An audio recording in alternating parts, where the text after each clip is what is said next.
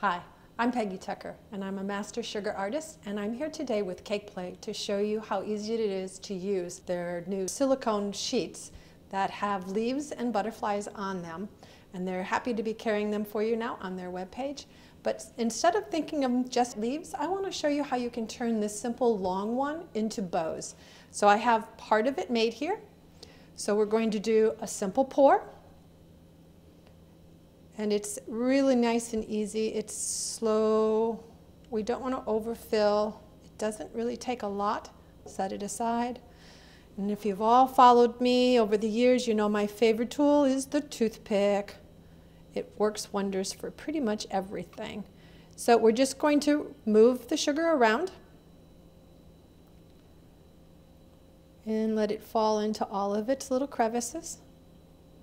And then, as it dries, we're going to be able to remove it partway and bend it over our finger to form it into the loop. Now, one side of this is going to have the veining from the leaves on it, and the other side will be smoothed. I'm making this bow today with the veining side upwards. I actually happen to like it really well. So, these now I'm just going to let rest for a few minutes, and as it sets up, we'll be able to play with it. So at this point, you know that it's cool enough when the edges start to come away from the molds. So you can pick it up, bend it slightly, be nice to it. You don't want to bend it too fast or it will crack. You can place your finger into the center and get it molded to the way you want it to be. Set it down. Do the same one, and if you can move fast enough, you can do two at a time. If not, then just work with one until you get used to it. Now this one I'm going to use for a center bow, so I'm going to actually pop the edges of those off, and I'm going to come back and do the same thing to this one, along with the prayer that the whole thing doesn't crack. There we go. Now, quickly, I'm going to show you how to assemble the bow. Bring it in. I started my bow like you would any other bow. If you were using gum paste or fondant, it's the same process using the sugar. You simply are going to attach two of them together by dipping it and sticking it together. And then start your 7 or your 9, depending on the size of the bow that you want. Come around to your second layer doing the same process, dip and stick. I'm going to start mine now. Dip, and I'm going to come right into the center here and place that one there. Do the same process, dip and stick.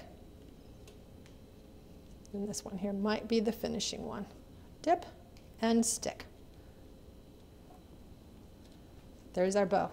Now, you see the curlicues off of it? I'm now going to show you how easy it is to make those to have a finished bow. So now to make our loops, our little spirals that are going to come off of our bow, I've had my heated sugar. It's cooled a little bit. I'm going to pour it out, and I'm just going to begin to whip air into it. And the more air you whip into it, the cooler it's going to become. But you're going to also watch it start to change color. It's going to go from that beautiful red to kind of a pearlized red, and it's going to take on a taffy consistency. Let's see. Perfect. I'm going to slide that off, and I'm going to pick it up with my hands, and I'm going to start moving it. And I'm just still adding air into it. Like I said, it's like pulling taffy. Then I'm going to take what used to be my paintbrush, which is now my trusty little magic wand. I'm going to place it around my wand, holding it. I'm going to pull with my one hand and start moving the wand. The left hand stays straight. The right hand pulls. And off it comes. There we go. The other thing you can do is pull and make beautiful loops. Break it off, move it out. Absolutely gorgeous. All right, so now that you have your curlicues, it's just a matter of pick them up and assemble them right into your bow, wherever you might want them to go. And bring it up and over to here. Quick and easy. So there you have our finished bow. And so you can see by adding the curlicues to it that it gives it a lot of pop. I also want to turn it over so you can see the bottom of the bow, that it's not really bulky underneath there. It's nice and flat, and that's just where we joined all of our pieces together. Now to attach it to a fondant cake or a buttercream cake, you just simply place it on the top. If it's buttercream, you want to have a small little piece of cake board underneath it to keep it from actually absorbing the moisture from the buttercream. If it's fondant, just put a little bit of sugar on it and stick it right on down.